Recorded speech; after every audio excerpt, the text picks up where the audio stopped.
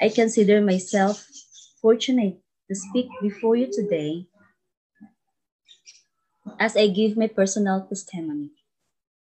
I was born in undetermined religion because I've never seen my parents gone to any churches before. Even though my father was a Seventh-day Adventist, he became an active member of the church when he got married to my mother. In my young age, before I accepted Jesus Christ, I experienced a lot of hardships in life. One of those is when my father decided to quit from his job in the Nestle company for some reasons. I thought that's the end of our aspirations in life because I thought that money is the most important thing in this world. I almost forgot that there is God, our creator and author in our lives. However, our minds awakened when we, my parents, as well as my siblings, accepted Jesus Christ as our personal Savior. Since then, I really saw the difference before and after accepting Jesus Christ in our lives. He really changed me a lot. I hold on to his promises. Though I was not able to fulfill my dream to become a doctor in medicine, yet I was able to finish my baccalaureate degree, which I learned to love from them on. Apparently, it is the source of our living. I really thank God for that. My faith was forsaken many times. I was in comatose for 3 days and had mild leukemia in my childhood. I was also crippled for 2 months when I was a teenager. I've experienced miscarriage for 4 times, had sepsis and acute pneumonia in my married life.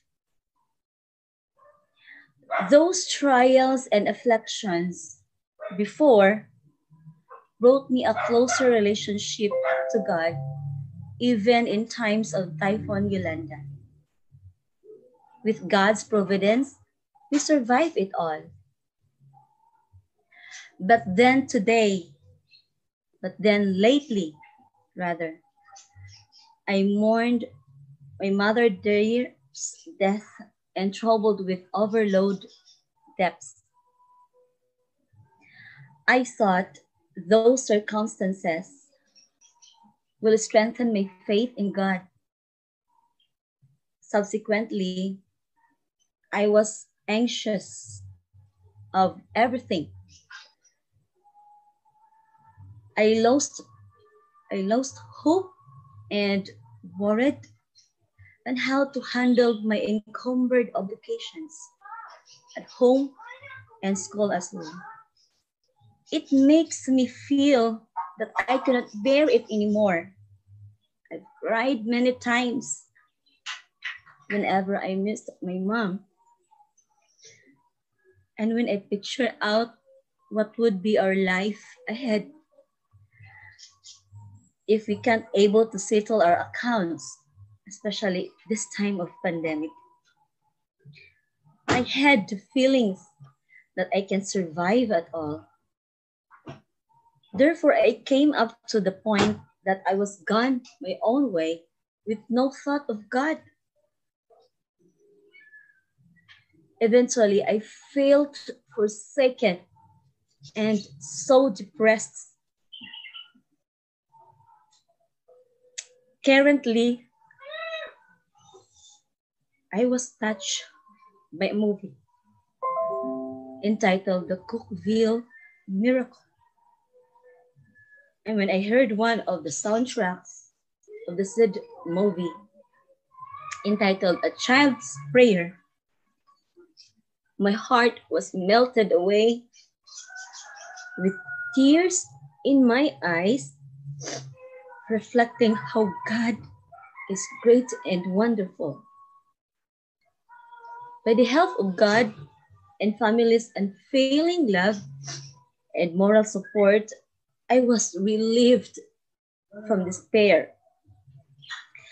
My perspective towards trials and temptations and circumstances turned a positive one, and I considered it all as part of my journey in this world that I can be able to surpass as long as I'm walking with God and have faith in Him. I've got courage from Isaiah 40 and comforted by this text in Matthew 6 verses 25 to 34, saying, "Therefore I tell you, do not worry about your life, what would will eat or drink, or about your body, what you will wear. Is not life more important than food, and the body more important than clothes? Look at the birds of the air.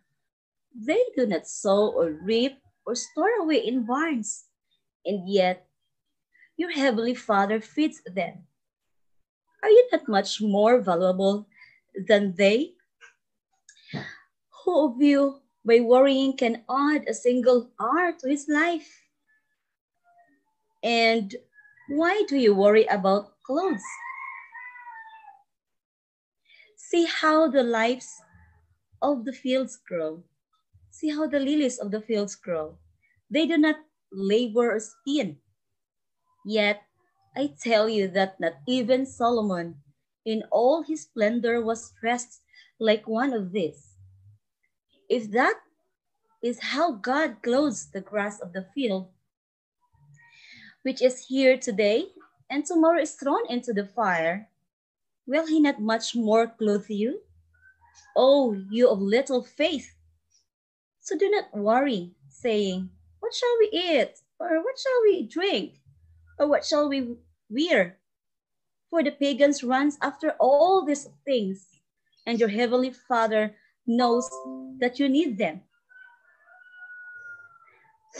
But seek first his kingdom and his righteousness, and all these things will be given to you as well. Therefore, do not worry about tomorrow, for tomorrow will worry about itself. Each day has enough trouble of its own. And I was given hope by reading the book of John 15:7. It says that if you abide in me and my words abide in you, ask whatever you will, and it shall be done for you. And also in the book of Matthew 7:7 saying, ask and it will be given to you. Seek and you will find. Knock and the door will be open to you. I'm so glad and lifted up again of this reassurance of God that He will be with me always. He will be with me always, no matter how difficult my life would be. I believe in this quote saying, life is not perfect, so we must get going. Babies don't walk in the first time they try, but eventually they get it right. When we focus on problems, you will have more problems. When we focus on possibilities, you will have more opportunities. Thus, we will surrender to God our trespasses, burdens, anxieties, troubles, trials, afflictions, and even regrets in life, and have faith, for the day of the Lord is coming, according to John 14 verses 1 to 4, saying, do not let your hearts be troubled. Trust in God. Trust also in me. In my Father's house are many rooms. If we were not so, I would have told you I am going there to prepare a place for you. And if I go and prepare a place for you, I will come back and take you to be with me, that you also may be where I am. And in 1 Corinthians 1, verse 8, saying, He will keep you strong to the end, so that you will be blameless on the day of the Lord Jesus Christ. God bless everyone. Let's keep the faith burning till Jesus comes. Once again, happy Sabbath.